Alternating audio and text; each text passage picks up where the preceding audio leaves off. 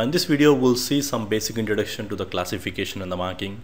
Classification and the marking is a basic feature of the quality of service.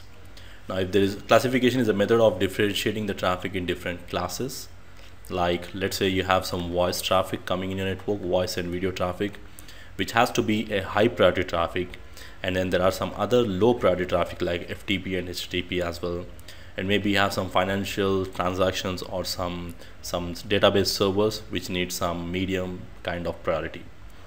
Now we need to ensure that we classify this traffic in different categories, and that is what we call as classification. And this can be done with some class maps, where we are going to use some class maps where we differentiate each and every traffic by using some different parameters. Like we can either match the traffic based on the input interface.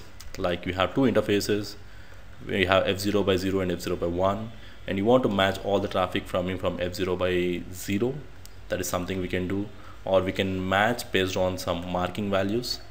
We'll talk about markings in our next section more in detail. Or we can also match based on the source and destination addresses, where we can write some extended ACLs. Or we can also match based on application as well. Like we have an option of match protocol HTTP or match protocol FTP, like that. So classification is a method where we are going to differentiate the traffic based on our priority levels. Now if there is no classification, then all the traffic will be treated equally, which means it's going to forward based on normal forwarding, where all the traffic will be treated equally if there is no classification. So to classify the traffic, we can use something called class maps. If you remember, in the previous section we have seen with a basic example where we have created an ICMP traffic which is categorized in one class map, and then we got some HTTP traffic in a separate category. We can create a class map where we can match. We can also create an ACL actually to match any specific traffic based on the source and destination, and we can call this particular class map ACL inside this class map here. Now the next thing is marking. Marking is a method, like once we define different classes, like we have match HTTP traffic, also we have match some ICMP traffic. Now we need to do some marking to that.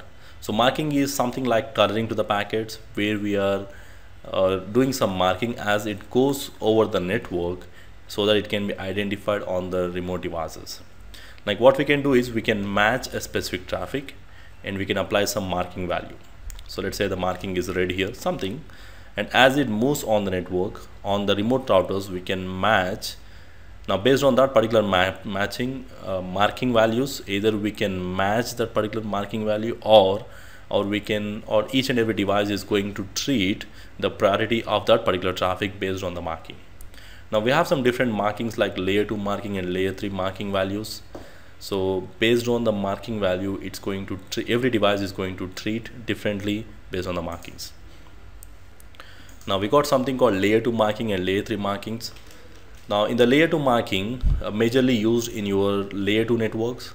Maybe if you are using a layer 2 Ethernet network, now inside your Ethernet network we use either a ISL or .1Q encapsulation. Now inside the frame you have some 3 bits reserved for these marking values.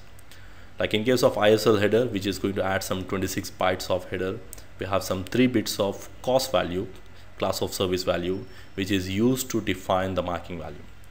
Now the same thing if you are using .1Q frame, probably again you have a separate field called tag, and in that it's going to be 3 bits again, which is defined as a cost value.